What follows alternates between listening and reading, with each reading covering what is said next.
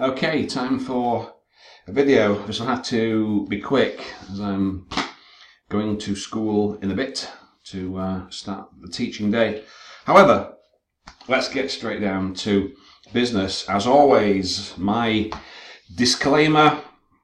So you've seen it before, you can read it. I'm not going to say anything more about it. So, okay, this is for Dr. Owani. He posted this letter in our Prepare OET group. We need some more members. It's quite low, but we'll see.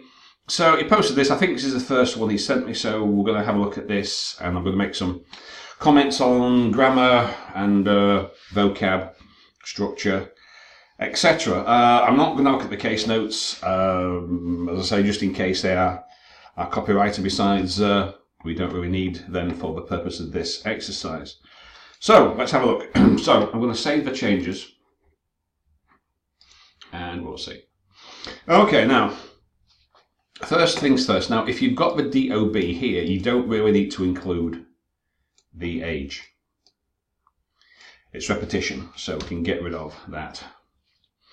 But Mr. Collister, whose features are suggestive of. Now, it's usually a good idea to not use abbreviations.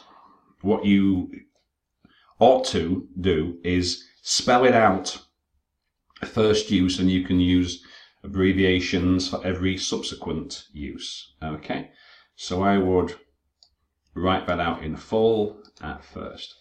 Okay, for further assessment and management. Now you could end that sentence there, because having would be appreciated is nonsense. Would be appreciated by whom doing what? So if you said your assessment and management would be appreciated, but how this sentence works, we don't actually need that. Or I would appreciate your assessment and management, you know, or again, your assessment and management would be appreciated, but we can get rid of that and that will be fine for further assessment and management. Okay. Now, usually it's not good to simply drop in a sentence such as, you know, like with no connection or, you know, right. In terms of cohesion and coherence, it's not good to simply drop in a sentence without any connection to the previous sentence or paragraph. I mentioned this in a video I made yesterday about linking words, cohesion and coherence, etc. So the idea is to have some kind of, as I explained, some introductory phrase or gambit, as it's sometimes called, you know, regarding his social medical history or something such as that. So you need some kind of a phrase here regarding his social and medical history, or blah blah blah, you know, or for your information, blah blah blah blah blah blah blah. Okay. Now, factory forearm, factory foreman. Who mostly has, busy, who is. Now, one thing in this particular letter, the grammar does need some attention with verb forms, word order, articles, etc., as we will see. So, who is mostly busy at work, okay, and simply saying that without drawing any connection to anything else doesn't quite work. Why is he busy? What connection does that have with, you know, with his illness? Why he's come to see you? What connection does that have? Now here we've got a separate sentence. In addition, he has felt. Well, why is it simple? Well, right, first, why is it present perfect? If he's still feeling it, it should be he has been, yeah? So if you're going to use that, make it present perfect continuous, he has been feeling, because it's ongoing and it's not finished. And why is this two separate sentences? You know, who is mostly busy at work, which has left him feeling tired and stressed. Now that would be interesting if you were to connect it to the overall purpose of the letter. Now, Again, I mentioned this in my videos yesterday. The new writing criteria coming into force in August includes that of purpose. So it's got to be clear right from the start what you want the reader to do. Why, in other words, why are you writing this? Okay, so refer for further assessment and management. Okay, I can't remember from the case notes if there was anything else, if they wanted you to do a particular thing, give them some kind of a test or etc. But that's something that you have to keep in mind. So we've got two sentences here that seem kind of dropped in, and it's not connecting anything. So using your social and medical history paragraph, you use it to set up the background to so you are making a request. I want you to do blah, blah, blah. And then the social and medical history gives details that fill in the background to this visit, and that explains why you have to do it. Okay, so on 26th of the 10th, he presented with complaining. Right, well, first, it's either with complaints of or with the complaint of, or he presented complaining of. So if we get rid of with, okay. Now, you want to avoid this. This looks like notes, note form. And what they want you to do is specifically avoid writing in note form. They want you to write complete sentences. So this kind of looks like a note. So he presented, so right. And also another thing, we usually put the patient's name at the beginning of a paragraph, or the patient, and then whichever pronoun you use. So I put Mr. Collister, should be capitalized now, Mr. Collister, presented complaining of right knee pain, which was exacerbated when going upstairs. So you've got to include your verbs and your pronouns here. Okay. Although, and why is there a comma? No need for that comma. Although the patient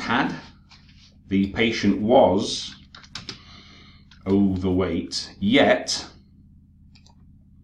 his BP was low at, because you're supposed to write these, as the task says, as complete sentences, right? No note forms, no acronyms, abbreviations. It's got to be complete, grammatically complete sentences, because it's an English test, okay? So just keep that in mind. Yet his BP was low, blah, blah, blah. Therefore now, did he commence himself? No. If it's passive, he was, or I, so either I commenced him on, I prescribed, or he was commenced on. Now, sometimes, right, now, I know you all think passive must be passive because it's formal, blah, blah, blah. Okay, but only if it's appropriate and if it works. You can use it, but don't overuse it. So, and weight reduction was advised. Well, who advised him? Was it you? Then why not use active voice? Therefore, I prescribed ibuprofen and advised him on weight reduction. Isn't that better than he was commenced and weight reduction was advised? We know who did the action. You did it. So no need for passive. Now you can use passive in some instances. You would have to use passive. For example, if you were one of a team, like in a hospital or a clinic or outpatient, and the patient had come and someone else had initially seen them, prescribed, etc., then you could use it, because you are on duty and you didn't do the actions before, but you are doing them now. So you would use it because you don't know who gave him this, who examined him, if it was a nurse, another doctor, etc. But if he's coming to see you, or you're his GP, then why not use active? Okay. Subsequently, on a follow-up visit, 9 weeks later, he started developing. No, right. Now, using simple past here, it sounds like he started developing his eye pain and dizziness on the visit. Well, that's not true. That would be kind of strange. So he comes to see you in the surgery. He says, "Oh, this pain, it's just started." Well, of course it hasn't. So it started before he came to see you, yeah?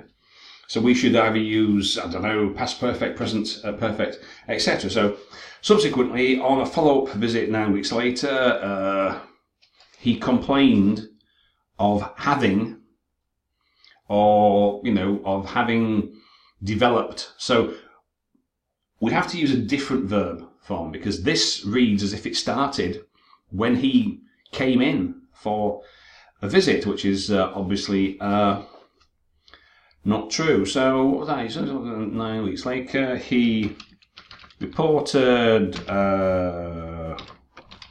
having dizziness and pain in his eyes. Okay. However, the BP, what? The particular BP, his blood pressure. Now, again, if you're not, I mean, we know what it is, BP, but if you're using these abbreviations all the time, it looks like notes. However, his BP was not much different.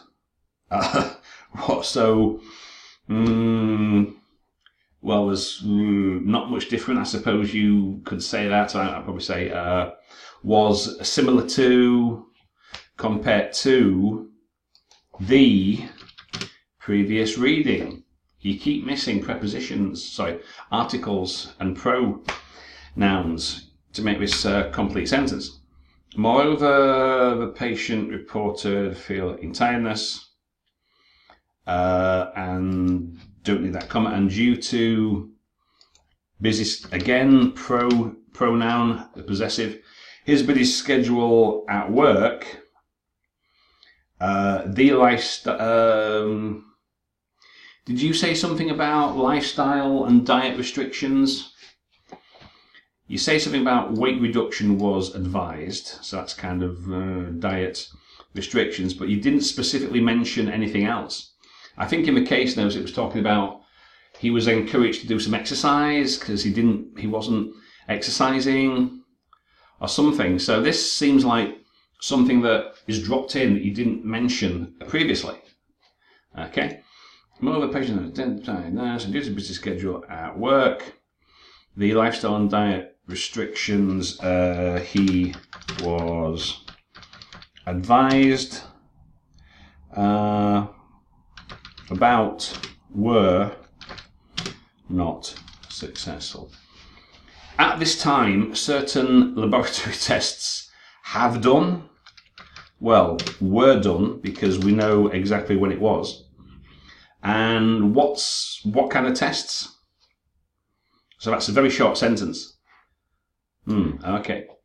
On 4th of 6/29, today his lab reports revealed abnormalities in blah blah blah blah blah. Unfortunately, his condition not improved and declined in the vision has reported. Well, if it's present perfect passive, it should be has been. But why would it be has been reported? Has been reported by whom? By the patient? Why not simply say he, Mr. Collister? Unfortunately, Mr. Collister's condition has not improved, and he also reports a decline in his vision or decrease in his eyesight or something such as that. Okay. So again, why is it passive? He's standing, he's come to see you today. He's standing or sitting in front of you. Why is it passive? He said, he reported, he mentioned, he spoke about, he told me, etc. Yeah? Okay. improved, and musician has not improved, and his eyesight has also worsened. Okay, that would do.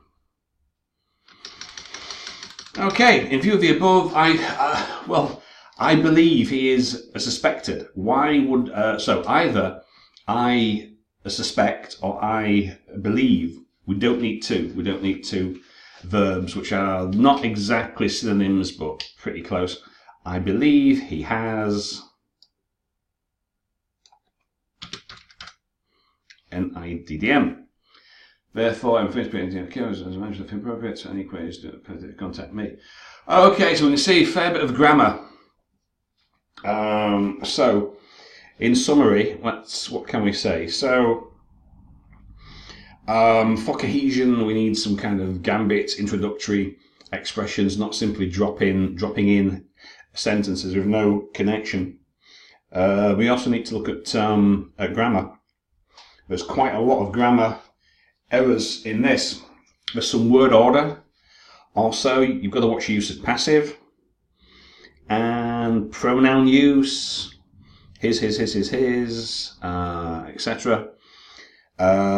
Some verb forms. Yeah, so as you can see, there's quite a bit of grammar to have a look at first. Okay, so that's it for now. Hope that helps. I'll see you next time.